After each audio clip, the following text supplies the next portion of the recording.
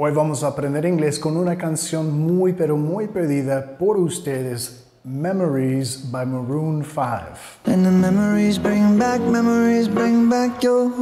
Si a ti te gusta aprender inglés con música y quieres que yo te apoye, que vengas a mi curso que lanzó hace una semana. Ya, comencemos. Antes que nada, para que yo sepa qué debo hacer próximo, quiero que me avises en los comentarios. Cody, quiero aprender inglés con música o si quieres algo diferente. Si quieres una escena de película o frases esenciales, cualquier cosa que tú quieres, yo quiero saber porque los videos que hago son para ti, no son para mí. ¿De qué se trata esta canción? Esta canción se trata o está escrita por cualquier persona que ha perdido a alguien, quizás un amor, quizás un amigo, quizás un miembro de tu familia, es decir, todos nosotros. ¿Quién no ha perdido a alguien? ¿No? Y también habla de los momentos marcados en nuestras vidas, en nuestros caminos. Quizás el primer beso, el primer amigo, el primer perdido, la primera cosa que perdiste. Y todas esas memorias y cómo sobrevivimos nosotros con esos como el base de nuestros pasados, ¿no? Esas memorias. Eso, la primera línea. Here's to the ones that we got. Este brindis ya va por los que tenemos. Here's to the ones that we got. Here's to the ones that we got. Here's, hay que pegar el sonido Z ahí, muy importante, porque es el verbo. Here is, here's to the. Reducido ahí, esas dos palabras funcionales. Here's to the ones, sonido Z de nuevo, the ones that we got. Nota el T al final, la T, el sonido T, está solo como un stop T, solo hace el primer paso, got, deja tu lengua arriba ahí. Here's to the ones that we got. Here's to the ones that we got. Cheers to the wish you were here, but you're not. Brindo por el deseo de que estuvieras aquí, pero no lo estás. Cheers to the wish you were here, but you're not. Cheers to the wish you were here, but you're not. Cheers, señor Z al final, to the. Cheers to the wish you were here, but you're. Vamos a vincular esas dos palabras con un sonido ch, que no es el sh, más ch. But you're not. Igual el stop T ahí con not. No es not, más not. But you're not. Deja tu lengua arriba. Cheers to the wish you were here, but you're not. Because the drinks bring back all the memories. Porque las copas traen de vuelta todos los recuerdos.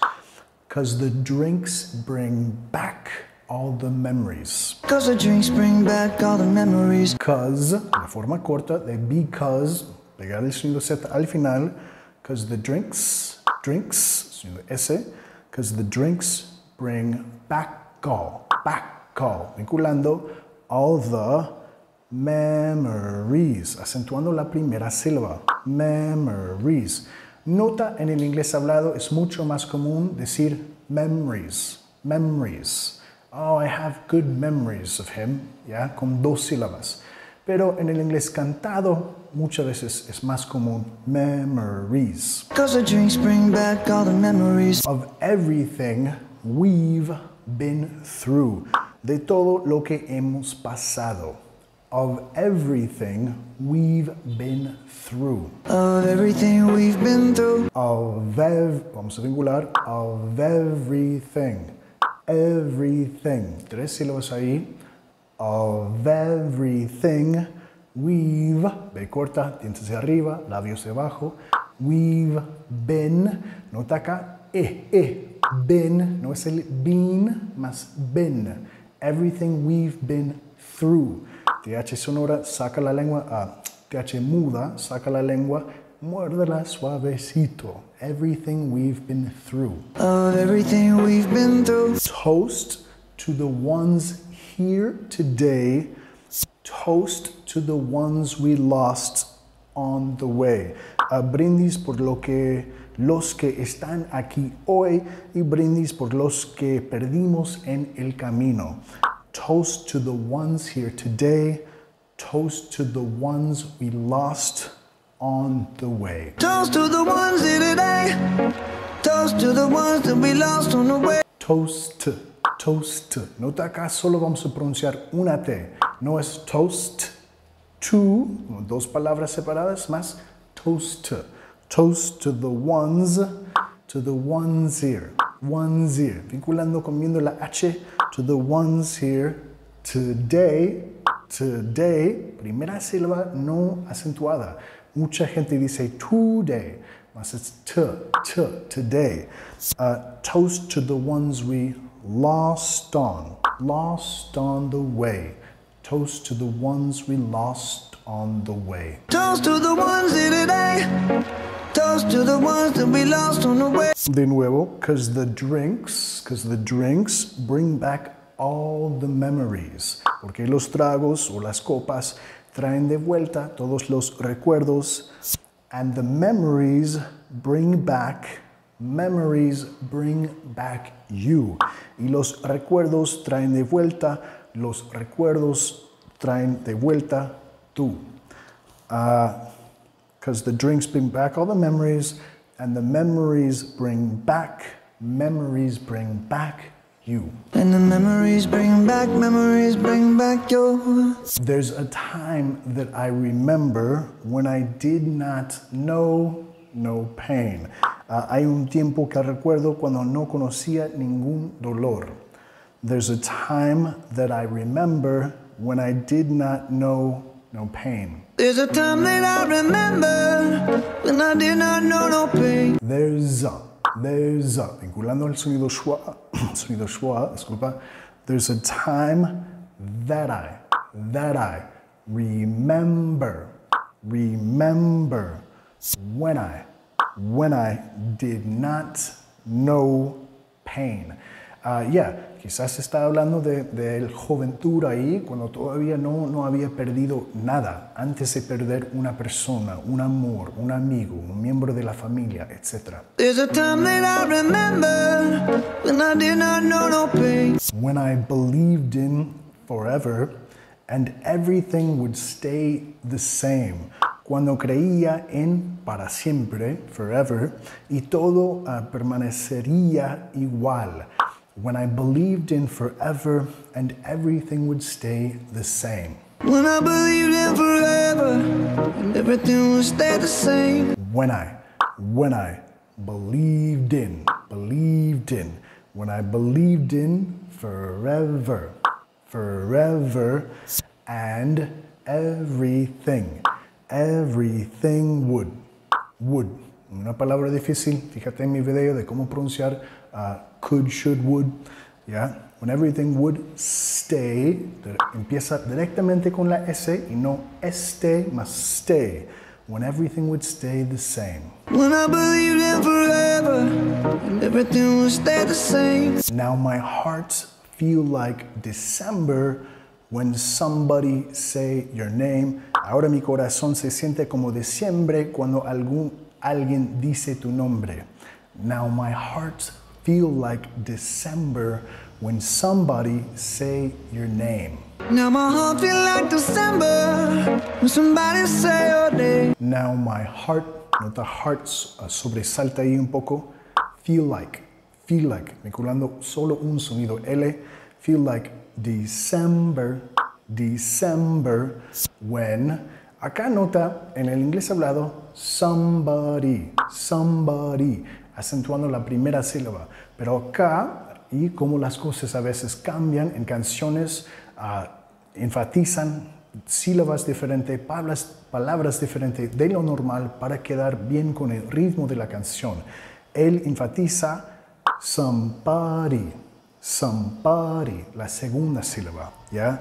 When somebody say your name. Y también qué significa siente como diciembre. Para mucha gente diciembre es un mes al final del año, quizás Navidad, si celebras Navidad, días festivos. Now my heart feel like December when somebody say your name. Because I can't reach out to call you, but I know I will one day. Porque no puedo llegar a llamarte, pero sé que algún día lo haré. Because I can't reach out to call you, but I know I will one day. Cause I can't reach out to call you, but I know I will one day. Cause I can't reach out to. Acá esas tres palabras, reach out to. Reach out vinculando y los T's también van a vincular de out to. Reach out to. Reach out to call you, but I know I will one day. ¿Qué quiere decir eso? Quizás él está diciendo que la persona en esta parte de la canción está muerta y no puede contactar con ellos, pero él sé que algún día él también va a estar ahí con ellos y va a poder conectar con ellos de nuevo. Cause I can't reach out to call you, but I know I will one day. Everybody hurts sometimes, everybody hurts someday. Todo el mundo se duele a veces, todo duelen algún día. Everybody hurts sometimes, everybody hurts someday. Everybody hurts sometimes, everybody hurts someday. Everybody, y hay un segundo énfasis en body, es más como everybody hurts. Aquí igual de nuevo está enfatizando sometimes, pero de nuevo en el inglés hablado normal sería sometimes, someday, con some acentuada, pero él está marcando el ritmo de la canción acá. Everybody hurts sometimes, everybody hurts someday. Everybody hurts sometimes, everybody hurts someday. But everything gonna be all right. Go ahead, raise a glass and say, pero todo va a estar bien. Ve y levanta un vaso y di, but everything gonna be all right. Go ahead, raise a glass and say, But everything gon' be alright. Gonna raise a glass and say, hey. But vinculando everything, gun, es más corto, gonna is going to, gonna, la forma muy informal, él lo hace aún más corto y dice gun, everything gun, be all right, go ahead, raise a glass and say. But everything gon' be alright. Gonna raise a glass and say, hey. There's a time that I remember when I never felt so lost. Hay un tiempo que recuerdo cuando nunca me sentí tan perdido como ahora. There's a time that I remember when I never felt so lost. There's a time that I remember when I never felt so lost. There's a time that I remember when I never felt so lost. There's a time that I remember when I never felt so lost. There's a time that I remember when I never felt so lost. When I felt all of the hatred was too powerful to stop. Cuando sentía que todo el odio era demasiado poderoso para detenerse. When I felt all of the hatred was too powerful to stop. And I felt all of the hatred was too powerful to stop. When I felt all of, por eso la vinculación es muy importante, the hatred was too powerful to stop. And I felt all of the hatred was too powerful to stop. Now my heart feel like an ember and it's lighting up the dark. Ahora mi corazón se siente como una brasa y está iluminando la oscuridad. Now my heart feels like an ember and it's lighting up the dark. My heart feels like an ember and it's lighting up the dark. Now my heart feels like.